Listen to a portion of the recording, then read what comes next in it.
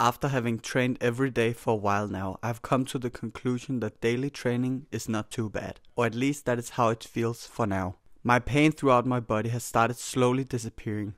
This makes me question pain and the traditional view I had on it. I've always had the idea that if I'm in pain, there is something bad that has happened to my body. But that is not necessarily the case. To me, pain feels like it's tied into trauma, self-image, and possibly childhood too. Trauma and self-image are tied into each other in my case. As I want to train parkour, my body and brain has a mental image of pain and trauma instead of fun and playfulness.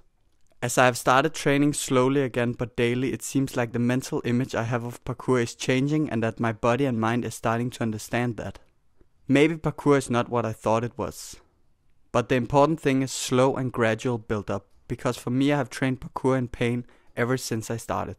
Slowly but surely I'm building up strength and confidence, and my body and mind is starting to change gradually as I do so.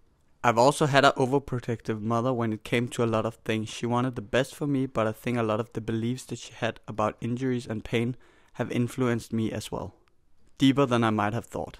I was told that parkour was bad because my organs would take damage from all the jumping. I was told I would not be able to train as I was dirty, etc. So a lot of these beliefs I've switched out by learning and studying the body, and realized that a lot of these things are very far from the truth. The body is so incredible, and it's insane what it's capable of doing with proper training, nutrition and sleep. These things really make me more interested in studying pain and being able to explain to you guys what it's all about. Or at least my understanding of it. For now, this is where I've made it to.